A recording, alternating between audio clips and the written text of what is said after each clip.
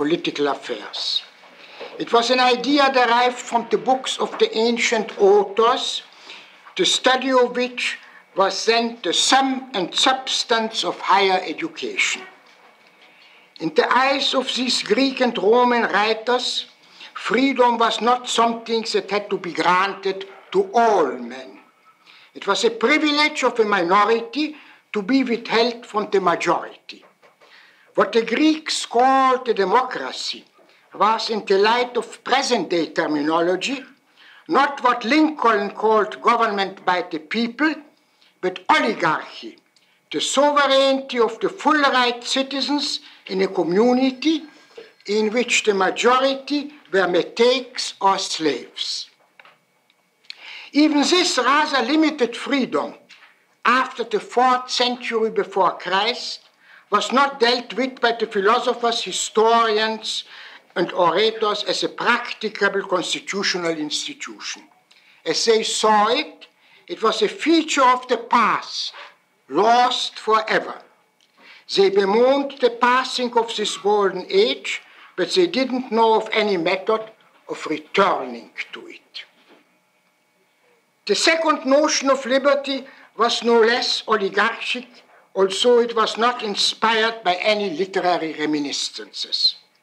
It was the ambition of the landed aristocracy, and sometimes also of urban patricians, to preserve their privilege against the rising power of royal absolutism. In most parts of continental Europe, the princes remained victorious in these conflicts. Only in England and in the Netherlands did the gentry and the patricians succeed in defeating the dynasties. But what they won was not freedom for all, but only freedom for an elite, for a minority of the people. We must not condemn as hypocrites the men who in those ages praised liberty while they preserved the legal disabilities of the many, even serfdom and slavery. They were faced with a problem which they did not know how to solve satisfactorily. The traditional system of production was too narrow for a continually rising population. The number of people for whom there was, in the full sense of the term, no room left by the pre-capitalistic methods of agriculture and artisanship was increasing. These supernumeraries were starving paupers. They were a menace to the preservation of the existing order of society, and for a long time nobody could think of another order, a state of affairs that would feed also these poor wretches. There could not be any question of granting them full civil rights, still less of giving them a share in the conduct of affairs of state. The only expedient the rulers knew was to keep them quiet by resorting to force. The pre-capitalistic system of production was restrictive. The historical basis was military conquest. The victorious kings had given the land to their paladins. These aristocrats were lords in the literal sense of the word, as they did not depend on the patronage of consumers buying or abstaining from buying on a market. On the other hand, they themselves were the main customers of the processing industries, which under the guild system were organized on a cooperative basis.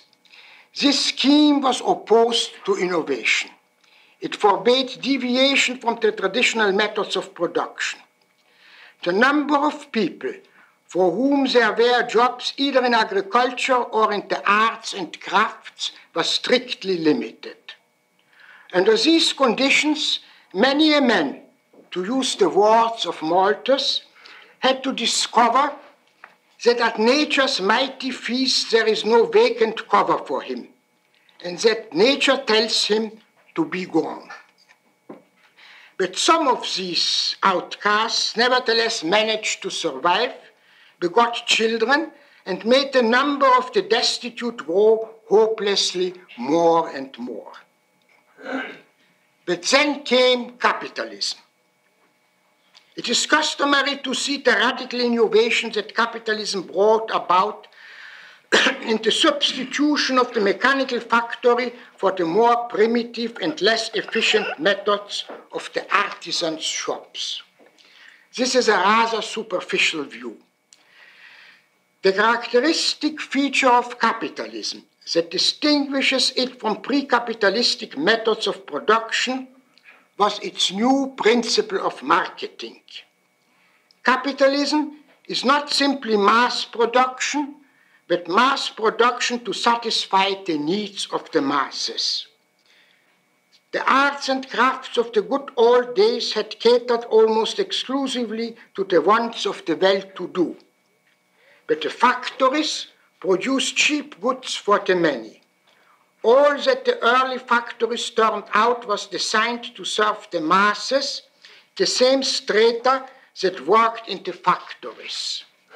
They served them either by supplying them directly or indirectly by exporting and thus providing for them foreign food and foreign raw materials. This principle of marketing was the signature of early capitalism as it is of present-day capitalism. The employees are themselves the customers consuming the much greater part of all goods produced. They are the sovereign customers who are always right. Their buying or abstention from buying determines what has to be produced, in what quantity and of what quality. In buying what suits them best, they make some enterprises profit and expand, and make other enterprises lose money and shrink. Thereby, they are continually shifting control of the factors of production into the hands of those businessmen who are most successful in filling their wants. Under capitalism, private property of the factors of production is a social function. The entrepreneurs, capitalists, and landowners are mandatories, as it were, of the consumers, and their mandate is revocable. In order to be rich, it is not sufficient to have once saved and accumulated capital. It is necessary to invest it again and again in those lines in which it best fills the wants of the consumers.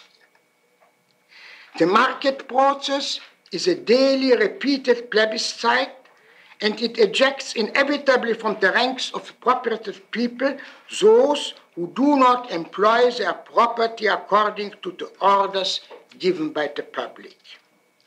Big business, the target of fanatical hatred on the part of all contemporary governments and self-styled intellectuals, acquired and preserves bigness only because it works for the masses. The plants that cater to the luxuries of the few never attain big size. The shortcoming of 19th century historians and politicians was that they failed to realize that the workers were the main consumers of the products of industry. In their view, the wage earner was a man toiling for the sole benefit of a parasitic leisure class. They labored under the delusion that the factories had impaired the lot of the manual workers. If they had paid any attention to statistics, they would have easily discovered the fallaciousness of their opinion. Infant mortality dropped, the average length of life was prolonged, population multiplied, and the average common man enjoyed amenities of which even the well-to-do of earlier ages did not dream. However, this unprecedented enrichment of the masses was merely a byproduct of the Industrial Revolution. Its main achievement was the transfer of economic supremacy from the owners of land to the totality of the population. The common man was no longer a drudge who had to be satisfied with the crumbs that fell from the tables of the rich. The three pariah castes, which were characteristic of the pre-capitalistic ages, the slaves, the serfs, and those people whom patristic and scholastic authors, as well as British legislation from the 16th to the 19th century, referred to as the poor, disappeared. Their science became in the new setting of business not only free workers, but also customers. This radical change was reflected in the emphasis laid by business on markets. What business needs first of all, they repeated again and again, is markets and again markets. This was the watchword of capitalistic enterprise. Markets, that means patrons, buyers, consumers. There is under capitalism only one way to wealth, to serve the consumers better and cheaper than other people do. Within the shop and the factory, the owner, or in corporations, the representative of the shareholders, the president is the boss. But the mastership is merely apparent and conditional. He is subject to the supremacy of the consumers. The consumer is king, is the real boss, and the manufacturer is done for if he does not outstrip his competitors in best serving the consumers. It was this great economic transformation that changed the face of the world. It very soon transferred political power from the hands of a privileged minority into the hands of the people. Adult franchise followed in the wake of industrial enfranchisement. The common man, to whom the market process had given the power to choose the entrepreneurs and capitalists, acquired the analogous power in the field of government. He became a voter. It has been observed by eminent economists, I think first by the late Frank Fetter from Princeton, that the market is a democracy in which every penny gives a right to vote. It would be more correct to say that representative government by the people is an attempt to arrange constitutional affairs according to the model of the market, but that this design can never be fully achieved. In the political field, it is always the will of the majority that prevails, and the minorities must yield to it. But business caters not only to the desires of the majority. It serves also minorities, provided they are not so insignificant in numbers as to become negligible. The garment industry produces clothes not only for normal people, but also for the stout. And the publishing trade publishes not only westerns and detective stories for the crowd, but also books for discriminating readers. There is a second important difference. In the political sphere, there is no means for an individual or a small group of individuals to disobey the will of the majority. But in the intellectual field, private property makes rebellion possible. The rebel has to pay a price for his independence. There are in this universe no prizes that can be won without sacrifices. But if a man is prepared to pay the price, he is free to deviate from the ruling orthodoxy or neo-unorthodoxy. What would conditions have been in a socialist commonwealth for heretics like Kierkegaard, Schopenhauer, Veblen, or Freud? For Monet, Courbet, Walt Whitman, Rilke, or Kafka? In all ages, pioneers of new ways of thinking and acting could work only because private property made to some extent contempt of the majority's ways possible. Only a few of these separatists were themselves economically independent enough to defy the government and the opinions of the majority. But they found in the climate of the free economy among the public people prepared to aid and support them. What would Marx have done without his patron, the manufacturer and exploiter Friedrich Engels? What vitiates entirely the socialist economic critique of capitalism is their failure to grasp the sovereignty of the consumers in the market economy. They see only the hierarchical organization of the various enterprises and plants and are at a loss to realize that the profit system forces business to serve the consumers. In their dealings with the employers, the unions proceed as if only malice and greed were to prevent what they call management from paying higher wage rates. Their short-sightedness does not see anything beyond the doors of the factory. They and their henchmen talk about concentration of economic power and do not realize that economic power is ultimately vested in the hands of the buying public, of which the employees themselves form the immense majority. Their inability to comprehend things as they are is reflected in such inappropriate metaphors as industrial kingdoms and dukedoms. They are too dull to see the difference between a sovereign king or duke who could be dispossessed only by a more powerful conqueror, and a chocolate king who forfeits his kingdom as soon as the customers prefer to patronize another supplier. This distortion is at the bottom of all socialist plans. If any of the socialist chiefs had tried to earn his living by selling hot dogs, he would have learned something about the sovereignty of the consumers. But they were professional revolutionaries, and their only job was to kindle civil war. Lenin's ideal was to build a nation's production effort according to the model of the post office, an outfit that does not depend on the consumers because its deficits are covered by the compulsory collection of taxes. The whole of society, he said, was to become one office and one factory. He did not see that the very character of the office and the factory is entirely changed when it is alone in the world and no longer grants to people the opportunity to choose among the products and services of various enterprises.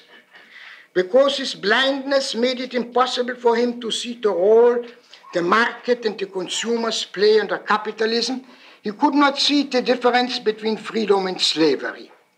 Because in his eyes the workers were only workers and not also customers, he believed that they were already slaves under capitalism, and that one did not change their status by nationalizing all plants and shops. Socialism substitutes the sovereignty of a dictator or a committee of dictators for the sovereignty of the consumers. Along with the economic sovereignty of the citizens, disappears also their political sovereignty.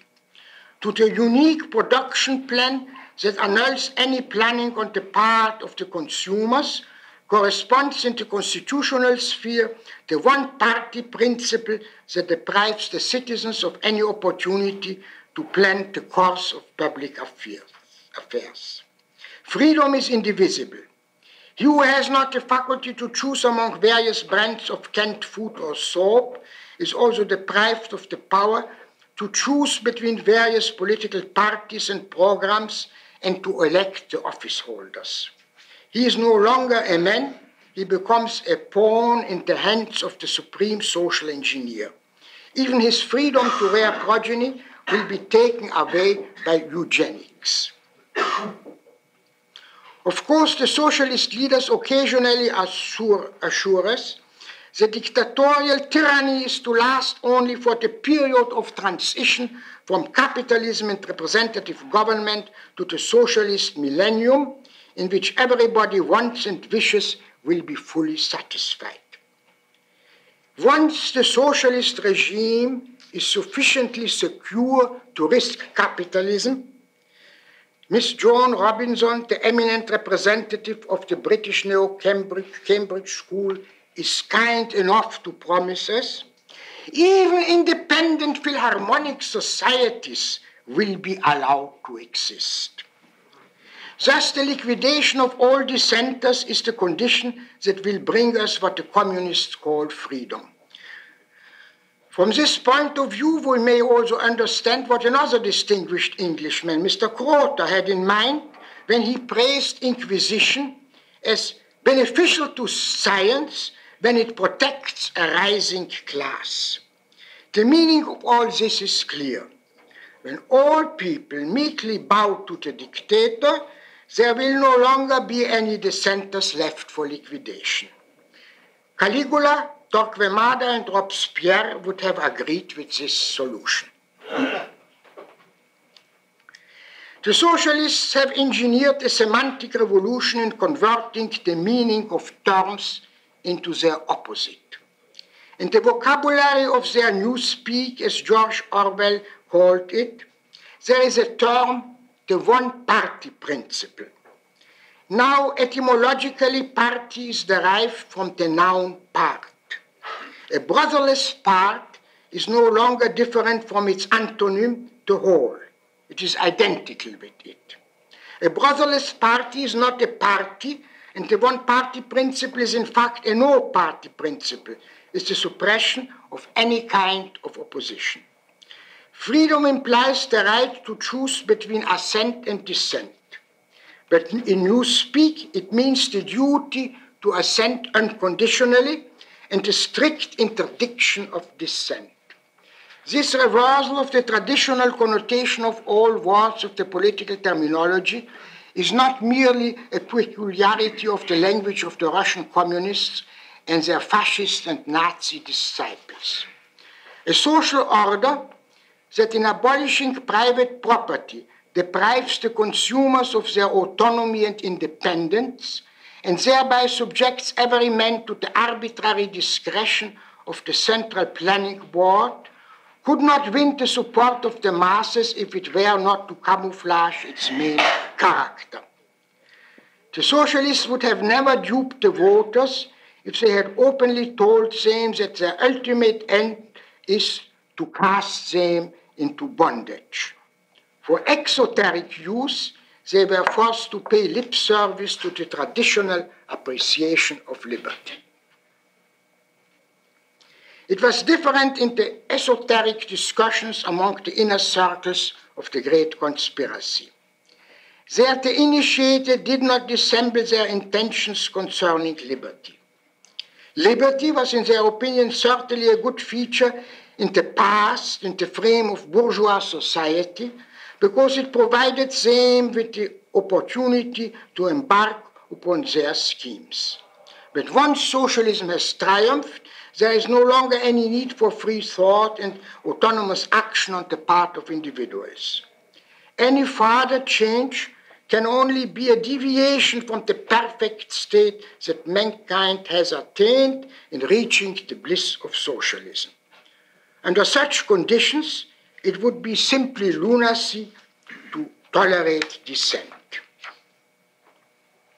The admirer of the Soviet system tells us again and again that freedom is not the supreme good. It is not worth having if it implies poverty. To sacrifice it in order to attain wealth for the masses is in their eyes fully justified. But for a few unruly individualists who cannot adjust themselves to the ways of regular fellows, all people in Russia are perfectly happy. We may leave it undecided whether this happiness was also shared by the millions of Ukrainian peasants who died from starvation, by the inmates of the forced labor camps, and by the Marxian leaders who were purged. But we cannot pass over the fact that the average standard of living is incomparably higher in the free countries of the West than in the communist East. In giving away liberty as the price to be paid for the acquisition of prosperity, the Russians made a poor bargain. They now have neither the one nor the other. Romantic philosophy labored under the illusion that in the early ages of history the individual was free and that the course of historical evolution had deprived him of his primordial innate liberty. As Jean-Jacques Rousseau saw it, nature accorded man freedom and society enslaved him. In fact, primeval man was at the mercy of every fellow who was stronger and therefore could snatch away from him the scarce means of subsistence. There is in nature nothing that can be called liberty. The concept of freedom always refers to social relations between men. True, society cannot realize the illusory concept of the individual's absolute independence. Within society, everyone depends on what other people are prepared to contribute to his well-being in return for his own contributions to their well-being. Society is essentially the mutual exchange of services. As far as the individuals have the opportunity to choose, they are free. If they are forced by violence or threat of violence to surrender to the terms of an exchange, no matter how they feel about it, they lack freedom. The slave is unfree precisely because the master assigns him his tasks and determines what he has to receive if he fulfills it. As regards the social apparatus of repression and coercion, the government, there cannot be any question of freedom. Government is essentially the negation of liberty. It is the recourse to violence or the threat of violence in order to make all people obey the orders of the government, whether they like it or not. As far as the government's jurisdiction extends, there is coercion and not freedom. Government is a necessary institution, the means to make the social system of cooperation work smoothly without being disturbed by violent acts on the part of gangsters, whether of domestic or of foreign origin. Government is not, as some people like to say, a necessary evil. It is not an evil, but a means, the only means available to make peaceful human coexistence possible. But it is the opposite of liberty. It is beating, imprisoning, hanging. Whatever a government does is ultimately supported by the actions of armed constables. If the government operates a school or a hospital, the funds required are collected by taxes, that is, by payments exacted from the citizens. If we take into account the fact that as human nature is, there can neither be civilization nor peace without the functioning of a government apparatus of violent action, we may call government the most beneficial human institution. But the fact remains that government is repression and not freedom. Freedom is to be found only in the sphere in which government does not interfere. Liberty is always freedom from the government. It's the restriction of the government's interference. It prevails only in the fields in which the citizens have the opportunity to choose the way in which they want to proceed. Civil rights are the statutes that precisely circumscribe the sphere in which the men conducting the affairs of state are permitted to restrict the individual's freedom to act. The ultimate end that men aim at by establishing government is to make possible the operation of a definite system of social cooperation under the principle of the division of labor. If the social system which people want to have is socialism, communism, planning, there is no sphere of freedom left. All citizens are in every regard subject to the orders of the government. The state is a total state, the regime is totalitarian. The government alone plans and forces everybody to behave in accordance with this unique plan. In the market economy, the individuals are free to choose the way in which they want to integrate themselves into the frame of social cooperation. As far as the sphere of market exchange extends, there is spontaneous action on the part of individuals.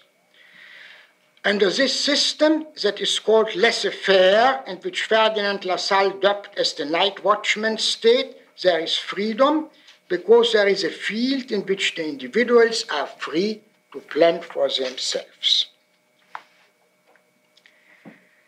The socialists must admit that there cannot be any freedom under a socialist system.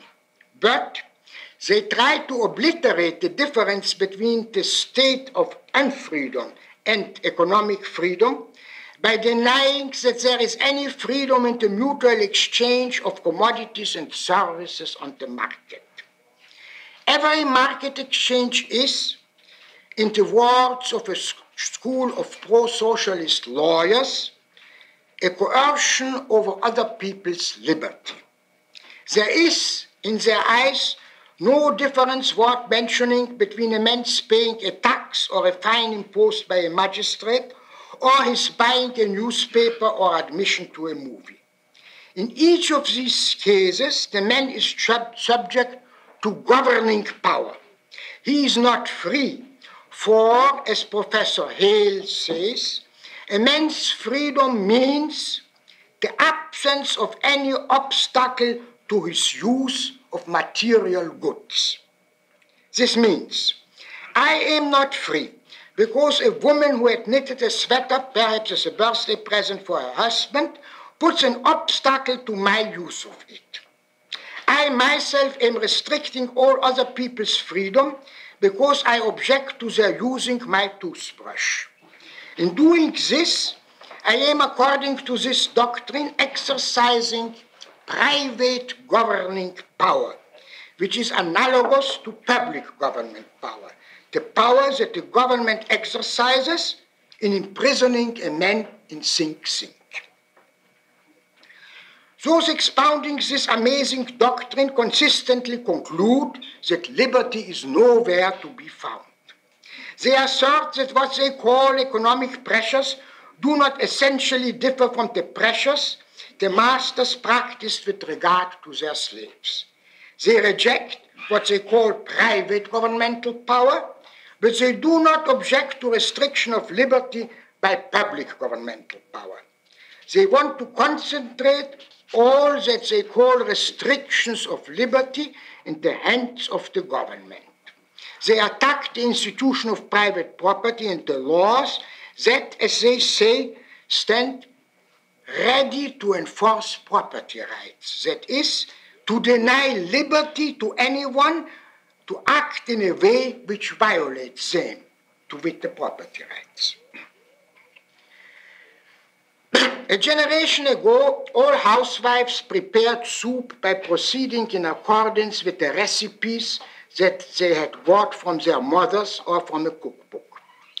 Today, many housewives prefer to buy a canned soup, to warm it, and to serve it to their family. But, say our learned doctors, the Kenny Corporation is in a position to restrict the housewife's freedom because in asking a price for this tinken, it puts an obstacle to her use of it. People who did not enjoy the great privilege of being tutored by these eminent teachers of law would say that the canned product was turned out by the cannery, and that the corporation in producing it removed the greatest obstacle to a consumer's getting and using a can, to wit, its non-existence. The mere essence of a product cannot gratify anybody without its existence. But they are wrong, say the doctors. The corporation dominates the housewife.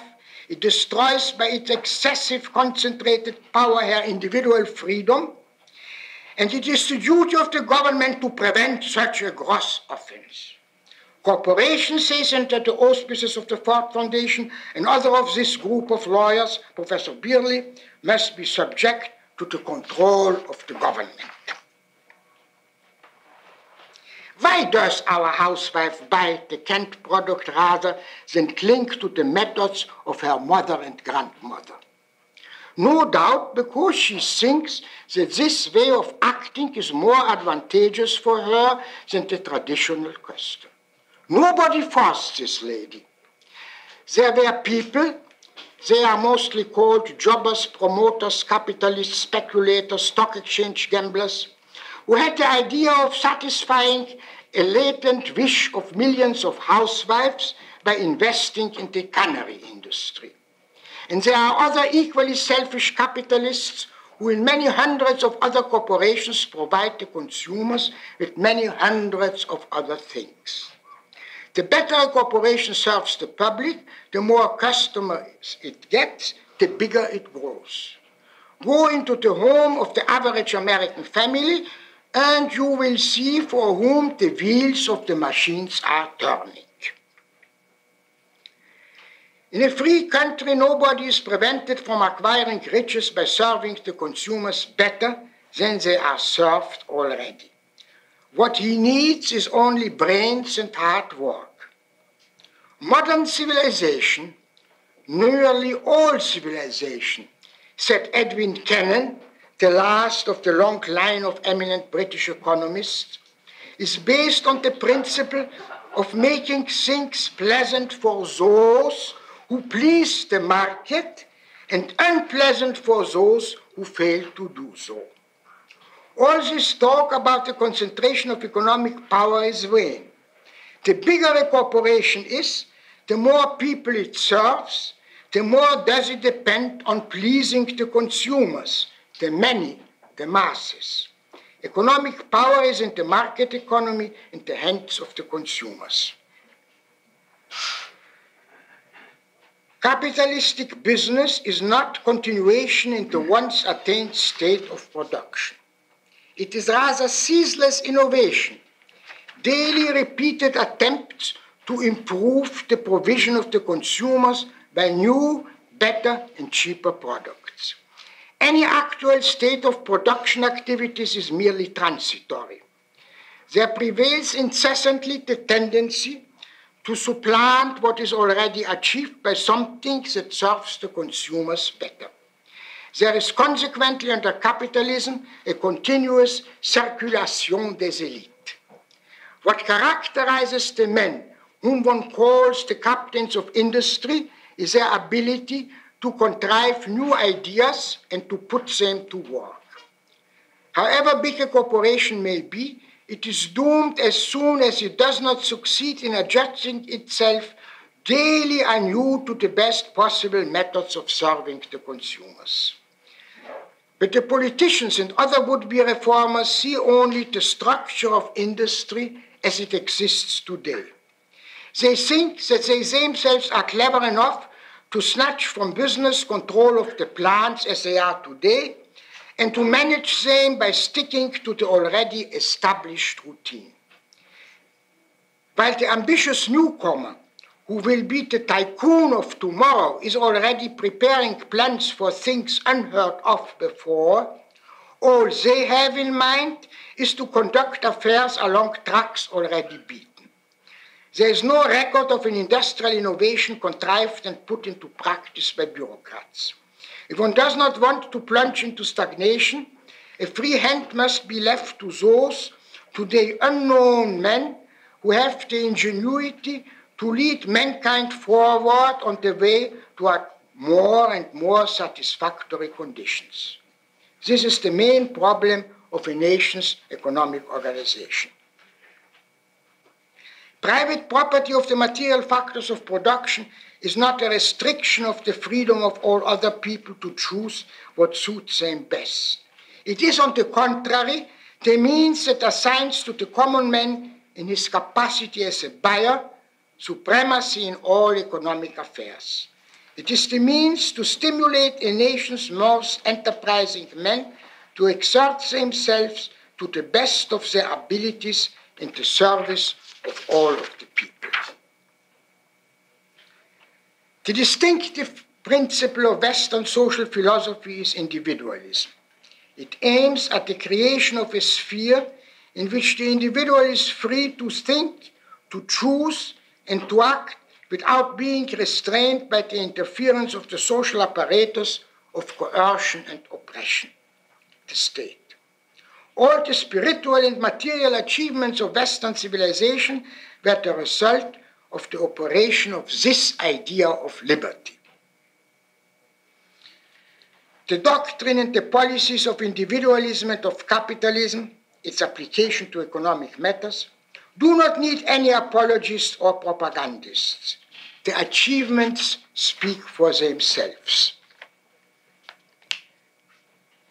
The case for capitalism and private property rests, apart from other considerations, also upon the incomparable efficiency of its productive effort.